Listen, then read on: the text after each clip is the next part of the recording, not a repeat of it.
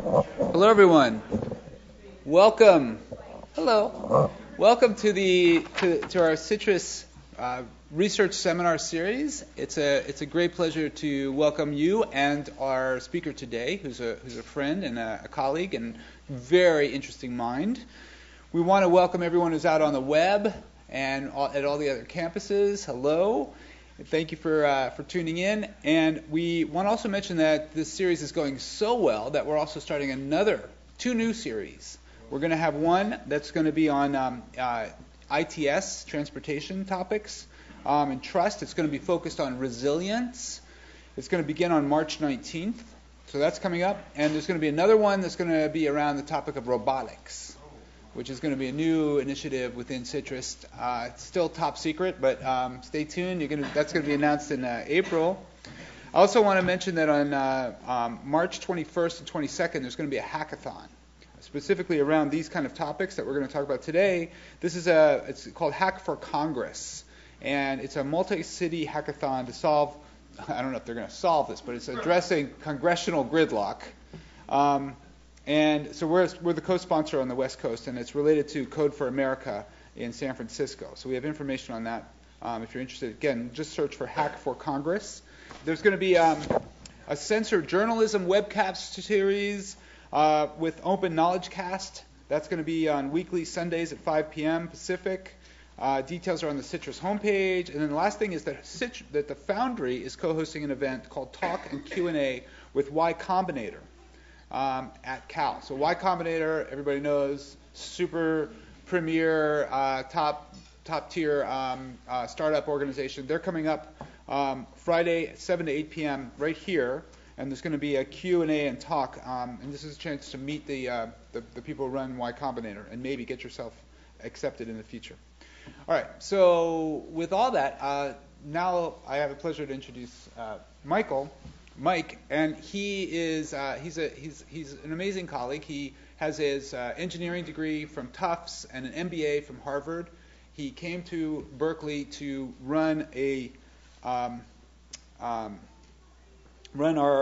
intellectual property office, and I had personal experience there. I was involved with that for many years, and when Mike got there, everything changed for the better.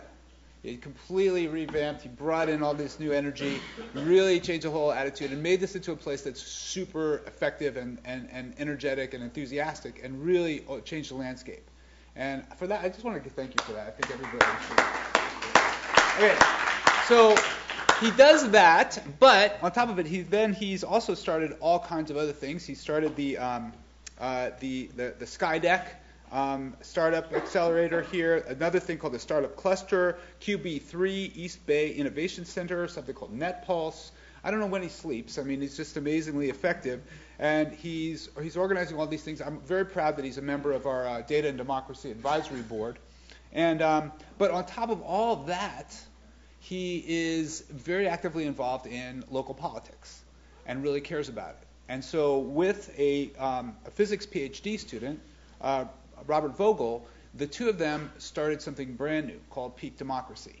And that's what we're going to be hearing about today. And it's an amazing, amazing organization, and the technology they have is very impressive, and it's being used around the country, around the world. And so I'll let him describe it, but please join me in welcoming Mike Cohen.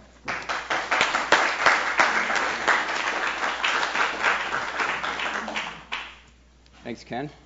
If I can log in here. Okay.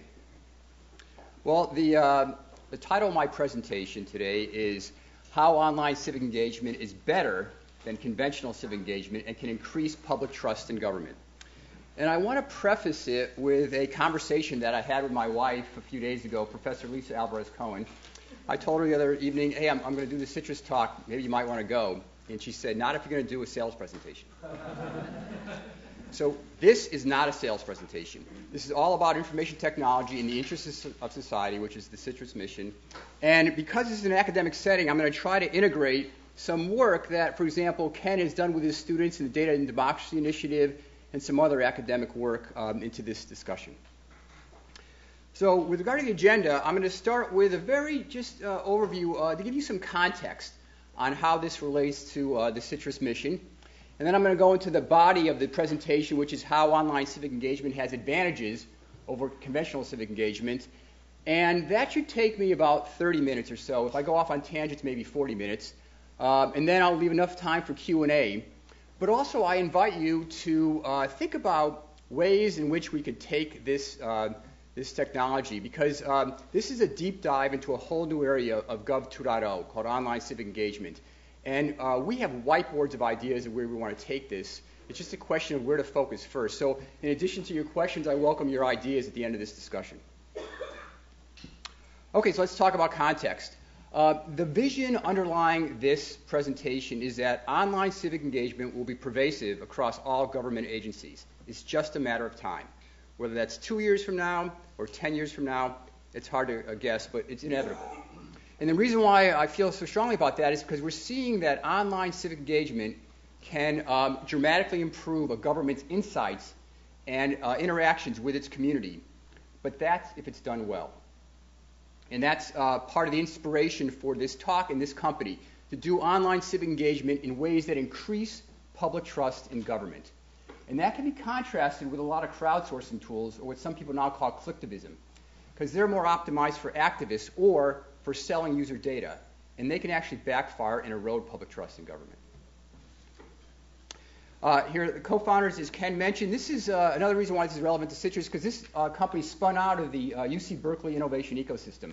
Robert was a PhD student in the physics department when I met him, and we started work on prototypes of this idea and eventually launched the company.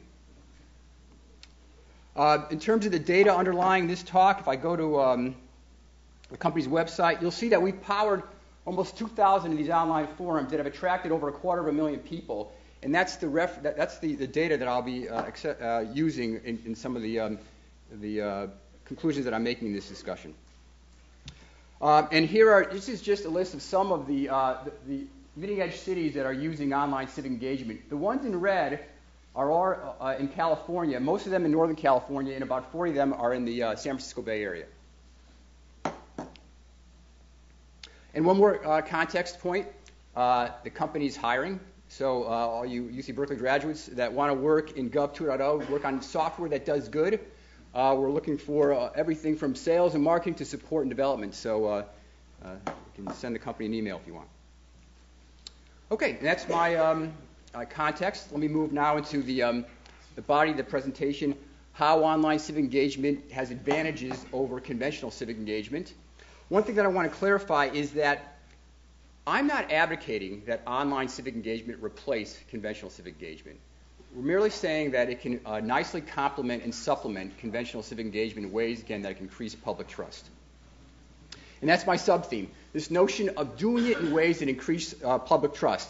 Now, for anyone that's really interested in that, there's a second presentation that focuses just solely on this topic. And you can send the company an email if you want to learn more about that. I'm going to pepper this sub-theme into the presentation because it is a key point. Okay, so let's get into the advantages. I'm going to describe 5 advantages today. Each one's going to have 1 or more live demos from counties, cities, and towns across the North America. I can pick from a variety of topics: planning, budgeting, policy, whatever. I can also pick from a variety of communities, all kinds of communities, from large to counties to small townships, different geographies, and also very different demographics. So for this discussion, I'm going to mostly focus on Bay Area cities, but just to show you that it's not a Bay Area phenomenon, I'll also include some governments across the U.S. All right, so the first advantage. In comparison to conventional civic engagement, online civic engagement offers much richer feedback. In general, public hearings are talk. But if you look at some online civic engagement examples, you can see you can add photos, videos, there's special mapping and budgeting tools. And this richer feedback can improve government decision makings and thereby increase public trust in government. So let me give you some examples of this. Let's start with Morgan Hill. This is a city of about 60,000 in the southern edge of Silicon Valley. They're doing some long-term planning, and these are some of the topics that they have online here. preferred land use plan, a growth strategy, and then a survey. Let me pick one of these here. Let's go to the growth strategy. And if I go to topic. Now, one of the things that you can see right away is the online civic engagement is a great way to educate the community in addition to getting feedback. So these are various growth strategies that the city is assessing. And if I go to post a comment, first I can always just write something. I can add a photo or video here. But they also turned on this thing called place type maps. So you can put, a city can put whatever categories they want here, and then they allow their community to place these on a map. So for example, this is residential infill. Let's see, I want residential, but first I'm going to turn on the terrain map. And then I'm going to put a location here, and then one over here. Actually, I'm going to move that to this corner of that lot. And then let's see, I want to put a neighborhood center over here. So let's drill down a little bit, and let's turn on the satellite and get a little closer. I want to put a neighborhood center over in this corner right here. And by the way, if I'm not quite sure about the location, I can move this peg over and then look at the spot online. And yeah, that's the spot I wanted. So this kind of information, sometimes it's captured in charrettes and workshops, but now you can do it all electronically. And then you can look at people's individual plans as well as the overall area plans for all your community. This is, we call this an inside dashboard. We make it available to the community as well as staff because it's important for that transparency to build public trust and also build consensus in the community. So you can see I can look at individual plans, I can look at an overall area plan here. So that's one example of richer feedback. Let me go to another example here. So I'll move from land use to budgeting. This is Salinas, California, a little farther south from Morgan Hill. And they're doing some priority-based budgeting. And you can see they have two topics here, a quick version that takes about 5 minutes, and then a 15-minute version that's a little more extended feedback. So let me go into one of these and go to the topic and go to the post a budget. So you can see in addition to writing something here and posting a photo or video, I can then go to this exercise here and say, how am I going to allocate $500 across these priorities? By the way, take a look at their introduction here in Salinas. You can see it's a nicely formatted way to convey the city's priorities and sub-priorities in ways that, again, educate the community and help them provide feedback on what's important. So again, if I go to post a budget, and then if I think, for example, for effective mobility and excellent infrastructure, I'm going to put 100 here. You can see this thermometer growing over here. And then for the next one, livable and safe cities, I'm going to put maybe 150 here, or 140. And so this is an interesting way to get kind of people's feedback on the budget. And then if you go to the feedback, you can look at individual budgets. For example, this is Lynn's budget right here. You can look at budgets averaged across all the communities, all the participants, and that's, again, another example of richer feedback. Finally, let me show one other example here. Let's go farther south in California. This is Encinitas, California. They're doing a whole housing strategy. And if I go to this topic, and you can see what they want is for the community to tell government staff where they think housing should be provided across this neighborhood. And so here are the locations in this neighborhood of Encinitas. And so if I, for example, if I click on point 1, and then we have this thermometer right here, and I say, okay, I think that I want mixed use, small versus this option here. So I'm going to put a check mark there, and you can see the thermometer goes up. Then I can go to site 2, and then maybe I'll put one right here. And so you can see that the thermometer is growing with each one. So again, an interesting way to get feedback from the community online, as well as you can use this in workshops as well to get richer feedback. So that brings me to the second advantage that online civic engagement has over conventional civic engagement, and that is online can help you eliminate or mitigate undue influence in government decision making. Now, civic engagement has several common pitfalls. One category is called undue influence. And some of the sub-categories of undue influence are outsider influence, activist influence, and NIMBY influence. Those are the ones I'll cover in this presentation because they're very conducive to live demos. There's a fourth one called fraudulent influence, like gaming the system. That's key, but I can cover that either in the Q&A or offline with people. So first, let me define these three types of undue influence. The first one, this outsider influence, often on controversial topics, feedback from people who don't live in the community or even work in the community can overwhelm the locals. But government wants to focus on feedback from its constituents in its jurisdictions. I'm going to give you an example of that in a moment. The second definition of activist influence, this occurs when a set of people regularly participate in government forums, and their persistence imbues these people with undue influence that isn't necessarily representative of the community. And that can erode public trust and then, again, upset people. And then the third in this category is the NIMBY undue influence. And that often occurs at land use projects where there's a common pattern called NIMBYism can result in people near the project having undue influence that, again, is not necessarily representative of the community. So online has the advantage of enabling people to register when they post their feedback. And that registration can allow you to gain insight into the outsiders, the activists, and the NIMBYs. And by the way, we recommend that you have registration options so that you don't violate anyone's free speech rights or exclude people that want to participate without providing their personal information. By the way, I used to be on the City Zoning Adjustments Board, the City of Berkeley Zoning Adjustments Board, and chaired it for a couple years. And I tell you, we used green cards, but they were often illegible. At least I couldn't pronounce names or addresses, and they were never authenticated. So that's not a comparable tool in the conventional approach. So let me go to some examples of this. Now, because of time, I'm going to have to use one city that happens to be a good example of all three influences. It happens to be a city that hosts a junior college down south here, but they've been a very early adopter of online civic engagement and also they prototype things, so it's been a strong partnership. This is the city of Palo Alto. Here's their Open City Hall link over here. Let's see if this comes up. I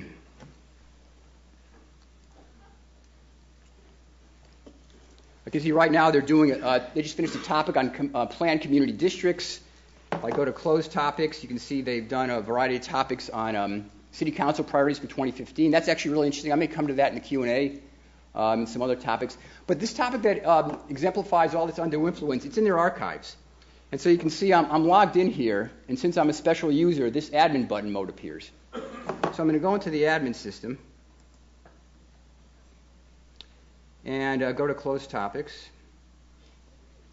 and show you this topic. Their art commission did a major design on a fountain in downtown Palo Alto, and it attracted over 6,000 online attendees and over 400 people participated.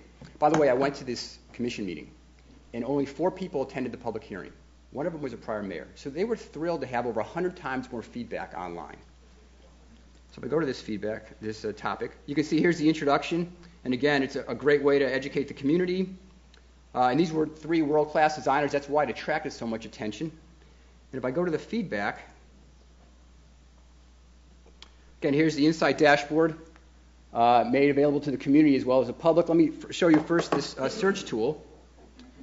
And what this will reveal is that people from all over the country are participating. There's Berkeley, Brooklyn, New York, Chicago, Providence, Rhode Island, St. Louis, Missouri. But if you care about people just in your jurisdiction, if you want to eliminate the outsider influence, you can go to the city of Palo Alto, do a search on that, and now you can limit your analysis and reporting to the 360 people that participated in Palo Alto. Now, Palo Alto configured this topic as a poll. So, for example, here's Jennifer. She lives in the Evergreen Park District. Here's her comment, and here's the proposal that she liked best. So now, if you go back up to the dashboard, you can see a tally of the results. So here's the 3 proposals, and I can click on a bar and just look at the people that like the 3rd proposal. But now I can also go into the maps.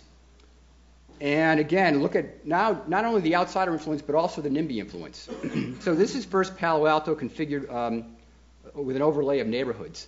And so you can see with my cursor outside of Palo Alto, I can see the results of the poll. But then I can look at every single neighborhood within Palo Alto, see the results of the poll, and I can then click on, for example, the old Palo Alto neighborhood, and just look at the feedback from this area.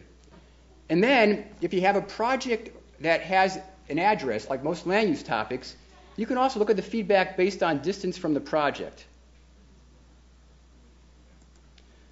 So again, now, this can help reveal the NIMBY effect. So now here's outside of Palo Alto. Then using these concentric circles, I can go all the way to within a quarter of a mile of that fountain. Now look at the feedback within a quarter of a mile, and I can assess whether there's a kind of a NIMBY influence there. And finally, in terms of the activist influence, let me go to demographics. I'll show you more demographics in the next advantage. But we can go to frequency of participation. And we can see that of the 419 people that were on this forum, 20 of them had participated in over 5 other topics. So they're kind of like the people that go frequently to public meetings, public hearings. And their feedback is valuable. I'm not denigrating it at all. You can see their results of the poll. You can click on that. But now you can focus in on the 300 people that are newbies, that have never been to participated, and so they can provide you with feedback that, again, can help you expose and eliminate, say, the activist influence from the people that don't frequently go to this kind of participate in these kind of forums. So that's the second advantage. Let me move to the third advantage, which is better analysis and transparency. Online provides better analysis and transparency in comparison to conventional civic engagement. For public hearings, beyond the yays and nays, it's hard to analyze the feedback, especially in real time. But online feedback can enable very insightful real-time analysis and reporting, and that can, again, help, especially if you make this available to the public, help increase public trust in government. So let me show you some examples of this. Let's start moving across the country. This is Tulsa, Oklahoma. And you can see they're doing some topics. Again, a lot of it's focused on land use. One of them is on visioning for their downtown, where they've had over 2,000 people come online, over 100 people post positions. By the way, that would be equivalent to a public hearing of over 6 hours if everyone was speaking for 3 minutes each. And then if I go to by the way, here's the introduction with some nice photos. And if I go to the post a comment, you can see that one of the things that actually, let me go to the feedback here. One of the things that Tulsa did is turn on this feature called support. So, for example, here's Matt, and he's in District 2. Here's his comment. And some people don't like to write a comment, but they'll support another person's comment. So you can see I can click support here, and then I can log in with my social media credentials. And now we can look at the feedback based on not just on date which it was posted, but on number of supporters. So here's Amanda. She's in District 4. Here's her comment. She posted a nice photo, and she had 6 supporters. Now we can do something that Amazon.com made famous. They have a feature that says people who bought this book also bought these other books. Well, now we can see, using this connected positions over here, we can see that people who supported Amanda's statement also supported these below it. And if you look at this in graph mode, it's a really interesting way for staff in the community to surf through hundreds of comments and find common themes and connections. So here's Amanda, here's her comments. You can see she has a lot of connectivity with Anthony, so I'm going to click on his circle. I'm going to read his comment. Then I'm going to move Anthony to the middle of the circle and check his connectivity. So it's a nice way to kind of, instead of just moving through hundreds of comments serially, to move through the ones that have a common theme.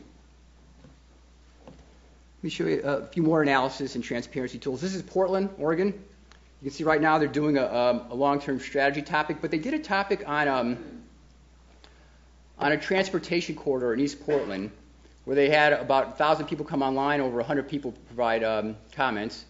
And this is a budget topic, so you can use the budget tools not only for fiscal budgets, but also for project budgets. So if I go to the feedback, so for example, here's Brett Holy Cross. He's a half mile inside that corridor. Here's his budget. Here's his comment. So I can look at individual budgets. And by the way, any member of the community can create a PDF or a spreadsheet file of it, so you'll never have another public records request again. The community has complete access to these. You can see you see the City of Berkeley staff cheering that. So you can look at individual budgets. You can look at budgets averaged across all the users. You can look at the budgets on the maps. This can be interesting. So here's a custom map, half a mile inside and outside the corridor. Of course, there's another overlay here on urban renewal areas.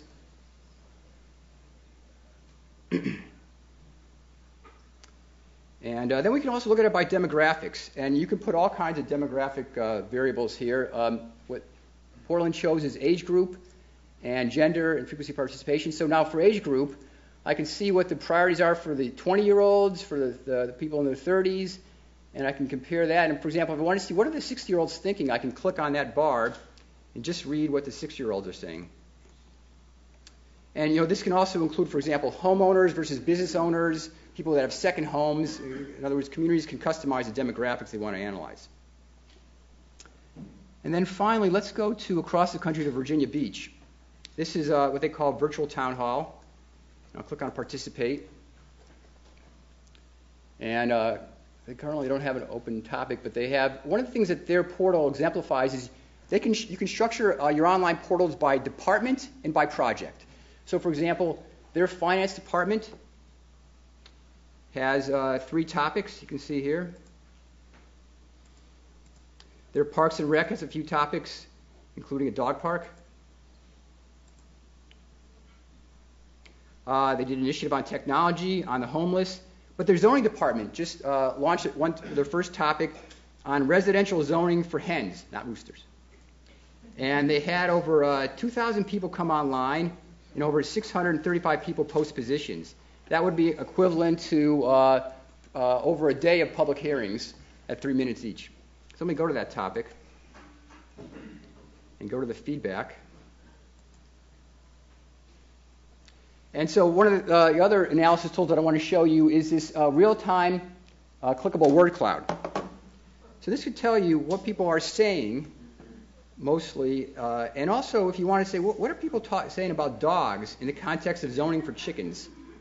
I can click on dogs and now look at the 62 people that mentioned dogs in their comments.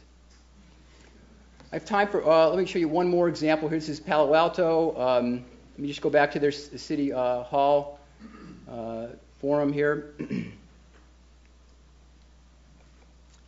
And let's see, I'm going to get out of the admin mode.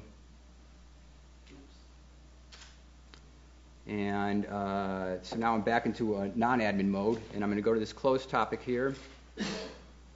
And this city council priorities. So they had over 500 people come online, over 185 people post responses to the city's priorities. If I go to these responses and go to the summary, one of the things that the clickable, the word cloud shows you is right away, just qualitatively, the top priorities: housing, traffic, parking, and what's this about noise? So if I go to noise here, just read about, right away I can see they're all upset about SFO, San Francisco Airport's traffic noise and small airplane noise as well. So again, these analysis tools can be very powerful.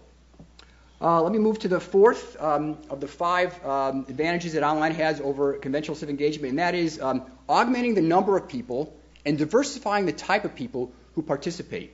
Many citizens don't have the time or inclination to go to these public hearings. They're working, they're parenting. A lot of people with moderate views don't attend these public hearings, and online civic engagement can lower those barriers of participation, can make it very convenient. But also, we're seeing that online civic engagement is leading a new trend in emerging feedback from face-to-face meetings into the online platform so that you can use all the analysis tools. And let me show you a couple examples of that. Let's go to Fremont, California. Here's their homepage. Here's their online civic engagement portal. Right now they're doing some topics like on e-cigarettes. But if I go to closed topics, their staff they're developing their downtown, and they wanted to create a logo for their downtown. So their staff walked around with tablet computers, put the software in what's called kiosk mode, and then on the tablet computer, they just, for example, in farmers market, they said, which logo do you like? Click on it, and then enter your email. And then through their email, they get an invitation to register and claim their comment at their convenience at home or at work. And that's how they were able to get all this feedback integrated online. One other example here, this is Vallejo, California. And here's, if I go to, let's see, there's their open city hall service. They do a lot of planning and budget topics. If I go to closed topics, they did a whole topic on ideation. And ideation for a budget, they had about $2.5 million available for flexible allocation. Let me see if I can find that quickly. Here it is. So about $2.5 million. They had over 1,000 people come online, over 600 people post ideas. And one of the ways they were able to do this so effectively is their staff had these budget assemblies in high schools and other locations. And they allowed the community to fill out the feedback on paper forms. And then in this kiosk mode, they were very able to batch upload that paper feedback and then send emails to those people inviting them to participate. So now if I go to the ideas, you can now, here's the idea browser. You can see different ideas here. If an idea was associated with a place on a map, it has this icon over here, and now you can see it on a map. They also turned on support, so you can see which ideas had the most support. And they also turned on comments. So now this is kind of like a blog now, where people are commenting on other people's ideas. So let me now move to the fifth and final advantage that online civic engagement has over conventional civic engagement, and that's showing that government can integrates your feedback into the decision-making process.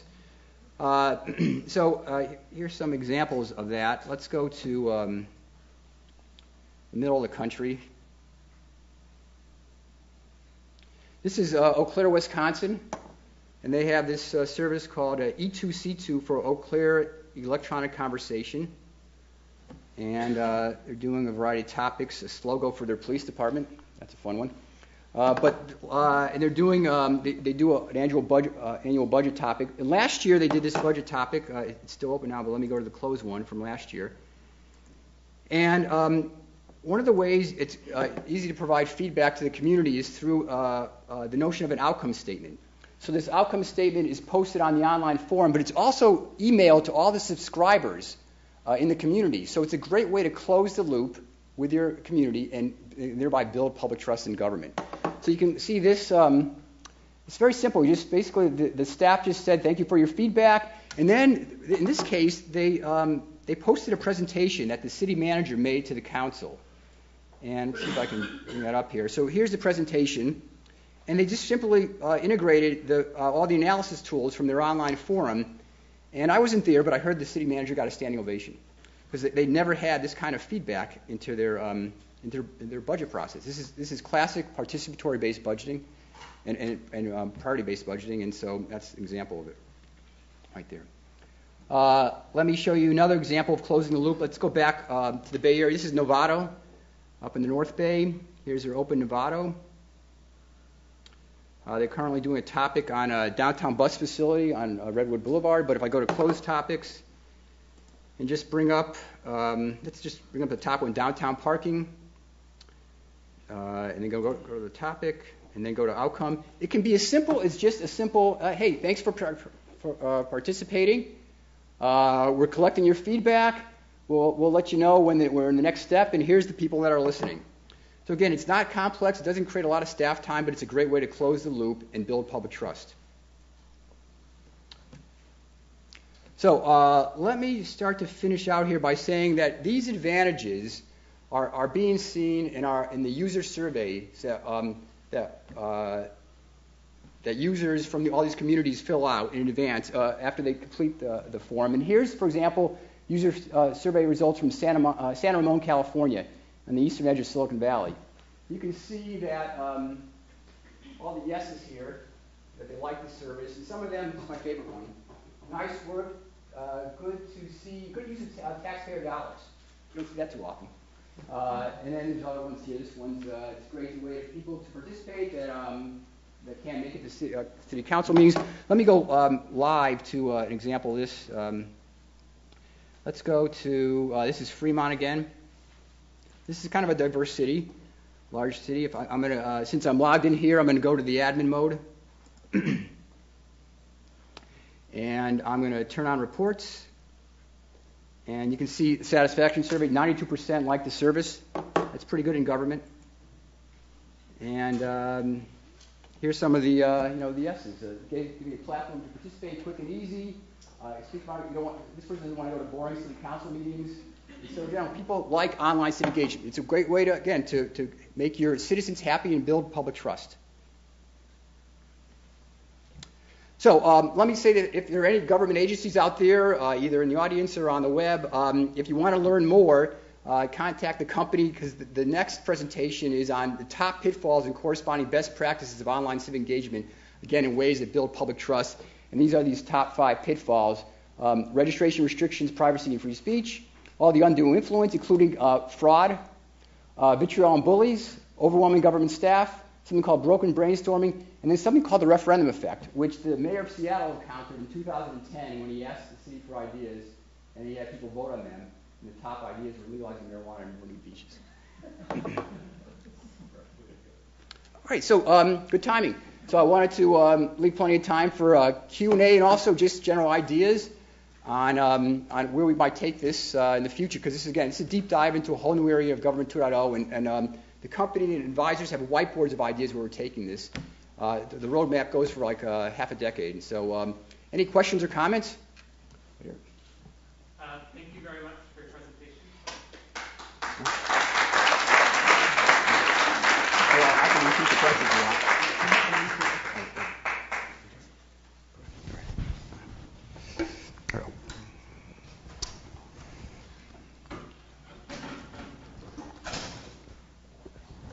Thanks.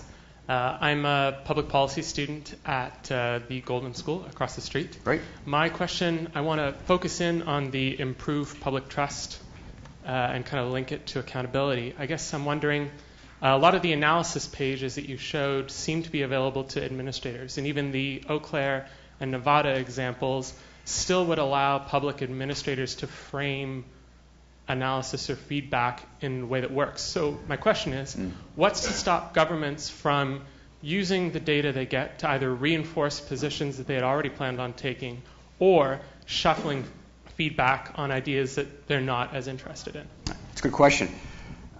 One of the things that the company has seen in working with local and all kinds of government agencies across the U.S., Canada, and now Australia is the difference in competency across government agencies. And some of them are very sensitive to how they frame questions and ask for feedback in ways that they think are neutral and fair and increase public trust. And others are not as sensitive. And that's something that just has to be developed over time. I mean, this is a platform and a tool, just like email. You can write a bad email, or you can write a good email. And your question is relevant to not just online civic engagement, but civic engagement in general. For example, at public hearings, when their staff reports come out, what are the questions they're asking, and how are they getting feedback? So it's a problem. It's kind of a meta problem that we can only help by educating the community. But online doesn't necessarily do it better than conventional? Not necessarily better, and in fact, if you don't do it well, that's one of the implications. You can encounter this referendum effect. The referendum effect occurs when people in the community, when you ask them for feedback, and you don't tell them how you're going to use the feedback in advance, they often assume they're voting, and therefore the idea with the most votes should prevail. It doesn't matter if their feedback was statistically significant or representative of the community. And this happens in face-to-face meetings and online. So, for example, on the ZAB, so I see some ZAB people in the audience. When the public hearing is one-sided, even if it's just 10 people, everyone assumes those 10 people proxy for the entire community. And if the board doesn't follow those 10 people, then they're not representing the will of the people. So that's the referendum effect in real time, and that also can happen online. And so when governments ask questions and ask for feedback, it's important for them to convey expectations. Other questions, Steve? I just had a quick question. I'm with the Center for Cities and Schools in the City Planning Department. And I do a lot of civic engagement of marginalized populations. And I'm just wondering how this plays out with diversifying or thinking about diverse participants. Language is a huge issue, with Spanish in California. and just the literacy rates and stuff. So there's interesting things that, in-person dialogue can facilitate. Good question. And it's great and really exciting movement. I'm just interested in open access. Well, that's a great question. How does this address the digital divide? And a couple things. First of all, as I emphasized at the onset, we're not suggesting that this replace conventional feedback, which can be conducive to some of those marginalized communities. However, a lot of these communities, they'll make a point of putting computers in public places like libraries. They'll make a point of going out, integrating face-to-face feedback in the online platforms like Vallejo, which is a mixed community.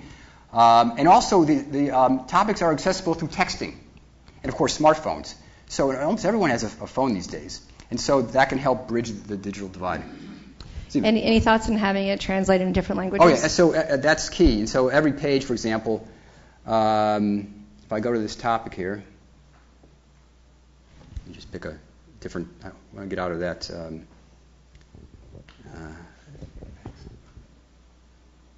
This is Vallejo, and I just want to simplify this quickly here. Let's just go to date, and then every page has at the bottom a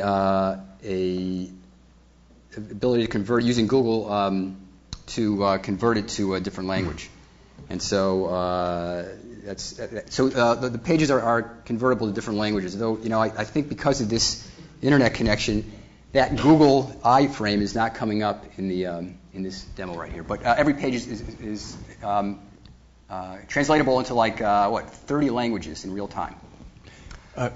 Really great presentation, Mike, and thank you for doing it. As you know, I'm on the zoning board in Berkeley along with Prakash, who happens to be here. Good to see you, Prakash. And there's two questions I have about this. One is, how do you reach out to the broad community so they know they can go there? Because I don't think most people in any city spend a lot of time going to the city website. They don't have reasons to. So how do you reach out? What tools would you recommend? And then the second question is, how do you verify when someone puts in that they're living on X street in your city and they're participating? Right. Those are my two questions. Two good questions. So first, in terms of outreach, so one of the things that the company does is a workshop on the best practices of increasing the quality as well as quantity of online civic engagement. And here are the 10 best practices here. And so, for example, even though this can be embedded in a city's website or in a standalone website, there are things that you can do to drive civic engagement. One is, first of all, have interesting topics. Having a great email list. Often people learn about these new topics through an email. Like, for example, they're subscribing to the city, and an email has a link that connects them to the portal. This also integrates with all the social media, so it goes up on Facebook walls and Twitter feeds. There's some cities mentioned in public meetings. Sausalito, California, put up a big banner in their downtown announcing their online forum. So there's all kinds of ways to drive awareness on an overall level, then on a topic-by-topic level. And then on your second question, which is a huge area, so fraudulent participation. So let me just say that. Let me just emphasize this if I can go over this quickly here.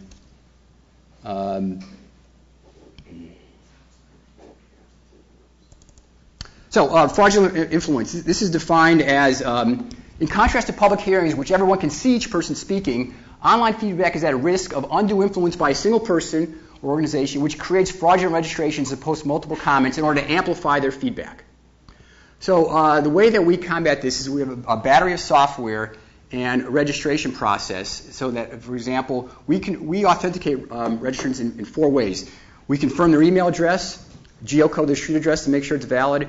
We monitor their IP address and also the browser cookie, and there are a few other things that help us identify when someone's trying to participate fraudulently in ways that can game the system. You can maybe add one more comment, but if you can't do it statistically in ways that we can't identify. And so, for example, this doesn't happen too often, but a matter of fact, it happened recently in Cupertino. And I don't know if I have time to show this, but you can just see how the online tools can allow you and the community to expose this. Maybe if I have a few more minutes, there's a lot of questions out here. I'm going to go ahead right here, and I'll come back to this. Let's see. Great presentation, Mike. Really enjoyed it. Activists don't call their work undue influence. Mm-hmm. They call it influence. Yeah, right. After all, politics depends upon influence. We'd be lost without it. Yeah. Is the site making value judgments? Not. This is a great point. And second point, City of Del Mar, California, got sued because some of the material in their engagement started pretending like a vote, was treated that way, and violated election law. Comments? Right. Yeah. So first, on the activist influence, this in no way discriminates against activists. It puts them on the same footing. Undue is a strong word. Only if someone tries to game the system or pack City Hall, which can happen. But the point is, you just want to be aware of that. This doesn't exclude them from doing it. It just exposes it in ways that you can manage. And so, for example, this is Cupertino. They just did a topic just this past week on viewing building heights in some of their nodes and gateways. They had over almost 1,000 people come online, over 393 people post feedback. If I go to this topic and go to the feedback, one of the things in this survey, I haven't showed too many surveys in this, but you can see at the bottom that, wow, there's a lot of feedback from one IP address. So now you can do some analysis. Look at this filter system here. This, by the way, the public can do this as well as staff. It's completely transparent. So I'm going to go down, and I'm going to apply a filter to that IP address, and then I'm going to apply the filter. And now I can start to look at the feedback from people who are from that IP address and not. And then I can also look at it in other ways, the names, the browser IDs. And you can see whether, is this a fraudulent person, or is this the analogy to packing City Hall with your friends or your activists. And so in this case, it looked like more of the latter. They all got together at a restaurant or a cafe, and they all started posting. But the point is, so at least you can expose it. So in no way does it prevent those people from participating. And then your second question, was there a second question? No. There may be utilization of this data that violates state election law. Yeah, well, so everything, we all over the user interface, there's information that says this is, look at the bottom here, I don't know if you can read this. As with any, this is on every page, written, and as with any public comment process, participation is voluntary. This response are record not necessarily representative of the community or the whole population. They do not reflect opinions of the government. And furthermore, you'll never see on one of these forums the V word, the word vote. Because not only is that inappropriate, but it gives people the expectation that this is a vote, it's like a referendum, and it doesn't matter what elected officials or staff feel. And so that's how we do it. We've got time. Yeah. Because I love to see all this. This is one of the most lively set of questionings that I've seen in these sessions. I want to acknowledge that. This is a tribute to what you're doing. I mean, I gotta say, he puts all us full-time researchers to shame because he's got so many aspects to this. It's amazing. And I think it's extremely important. So I don't want to cut off the discussion, but just for the purpose of Citrus, we do have to end the webcast right now. We want to continue some questions. So why don't we do this? If it's okay to stay in the room for a little bit longer? Okay, we'll let that happen, and then also we can follow up, and maybe you can post your email and contact information so that students and others who might want to come and work or volunteer could be involved as well. Great. Okay, great. Okay, great. Thank you all. Thanks, Ken. Yeah, thanks. I'll just take questions. Okay, I'll stay for a little longer in the open questions, right in the middle here. Go ahead. Green. Who teaches the public to use the system? Who teaches the public to use the system? Well, we try to make the system very user-friendly, so it's intuitive, just like, and that's, and also, one of the things, the ways to offload government staff is the companies, the help desk. So when people have questions about passwords or things, they send an email to the company, and that offloads government staff from being overwhelmed. Go ahead, green and red in the middle here. Well, first of all, I want to point out that we've got 50 people using a bunch of computers in the public library. That may look to you like undue influence. Well, that's why we take it to another level and make sure that it's. And you can tell when the two spouses are participating. You can look at their comments and see that there's not animosity. But also, I mean, there are a lot of pitfalls that concern me, but that's for another talk. So my main concern is you keep talking about how it increases trust, and I'm wondering what research you've done that shows this increase. The only evidence we have is through the user survey results. Across the entire network, about 50,000 comments, about 93% of the people say they like using the service, and they find it. They don't say, I trust my government. Right. It's just competency and quality. Let me go right here. Can you speak a little more about kiosk mode and the batch upload? Right. So this not only is the kiosk mode interesting because it's driving this whole new trend towards integration face to face. What it allows you to do is basically use a public computer to get the feedback and then allow them to register and insert their private information at their convenience on their own computer at home or at work. But we also now there's another mode called workshop mode. And this is going to allow people to participate in commissions or workshops. And I don't know if you've ever been to one of these workshops where they use a clicker. I mean, that's technology from the previous century. Now people can use their phones to participate in these big workshops, and you see all the feedback in real time, and that's called workshop mode. Other comments or questions? Back in the back there.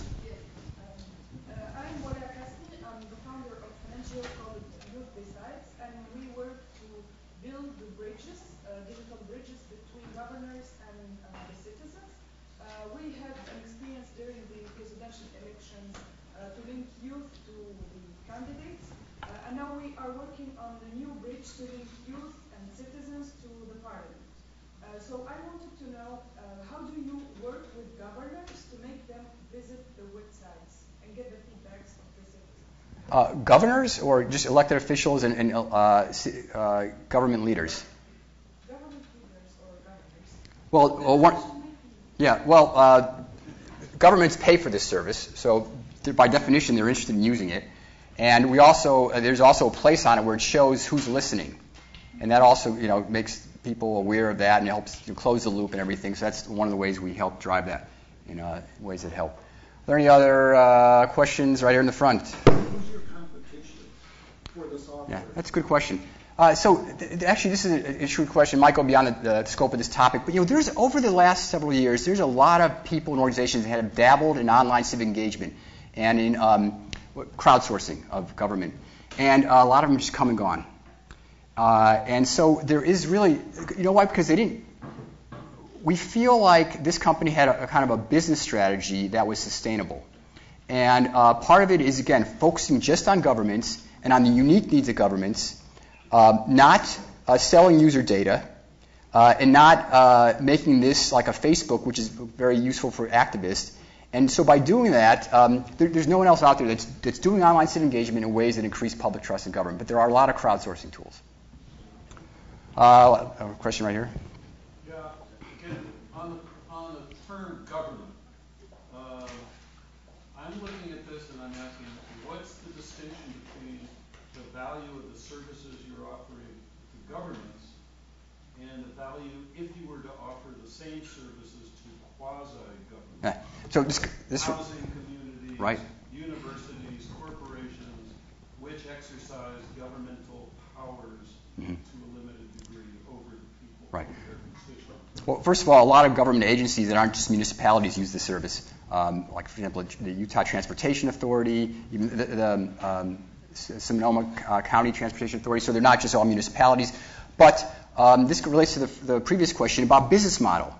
We try to make the service optimized for the unique needs of government, not non-governmental agencies, not civic organizations. And so when those people contact us, we say it's not a good fit. And by the way, those organizations don't have a lot of money. And so, it's not a great business model to sell to civic organizations. And so, it's part of the focus and the separation of the company. So I think we'll, one last question here? Or? I would like to know I think it's a great way to help the government to consult voices inside the public. But I wonder how this will affect the decision making, how we can make the decision making of the government more transparent in a way that First, we just know that, sorry for my English, to acknowledge voices, it helps to the government. Yeah, I understand what you're saying. So again, this is part of a process. Now, this is one piece of a solution. It's a growing piece, but again, a lot of this has to do with competency. And this is a early stage of online civic engagement. And so, if you think over the next several years, the learning curve is going to really grow. And there's some cities that are on the leading edge. Like for example, you go to Salt Lake City, they have won numerous awards for transparency, accountability, and outreach. Because they've been using this service for over half a decade across all their departments, and they've really learned and climbed the learning curve. They have all kinds of best practices and things. So it's just a process, a learning curve. And I'll take one last question. Okay.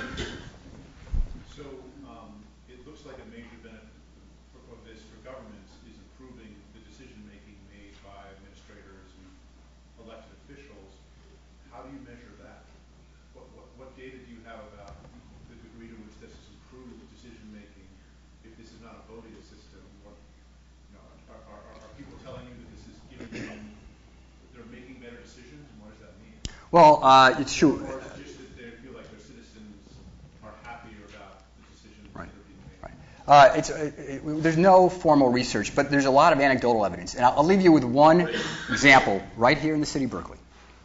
In year 2009, the Peace and Justice Commission put on the City Council agenda a proposal to declare the Marine Recruiting Center in downtown Berkeley an unwanted intruder.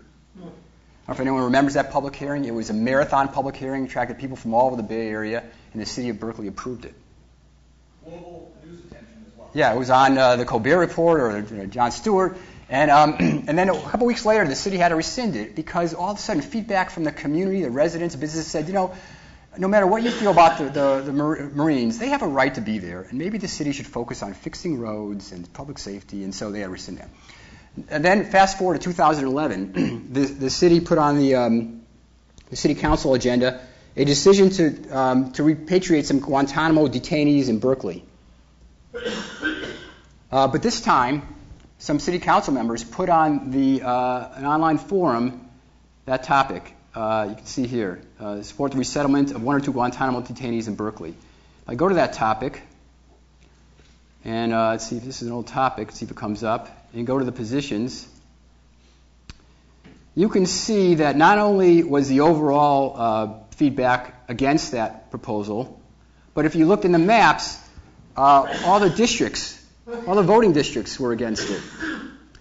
So the City Council now had this feedback in advance of the public hearing. And again, the public hearing was overflowing and was very positive in favor of this proposal. But this time the City Council had the political fortitude to say, no, that's not necessarily representative of the community. We have other feedback, and they didn't agree with this proposal. So that's just kind of an anecdotal evidence, again, of how the online forum can lower barriers to participation, bring out moderate voices, and give the decision makers more feedback to make better decisions. And I'll leave on that note.